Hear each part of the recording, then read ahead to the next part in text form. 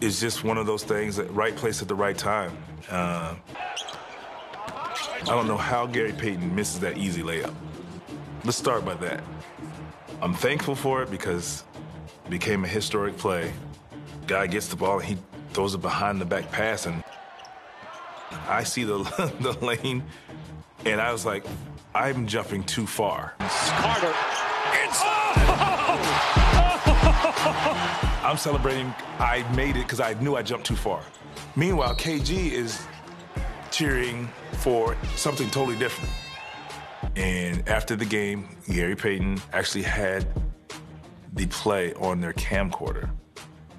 That's how I found out that I jumped over him. When he jumps and takes off, it's like in slow-mo you go, did we just see him jump over this guy?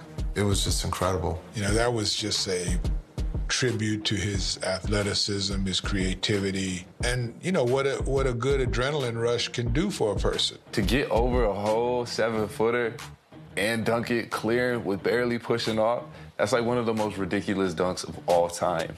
We still talk about it to this day, and it kind of launched the shoe too, because he was in a transition, I think, from Pluma to Nike, and this is when the shock was coming, and so when he did that, it was incredible. I tried to put on those shocks. It didn't work for me. I didn't jump like that.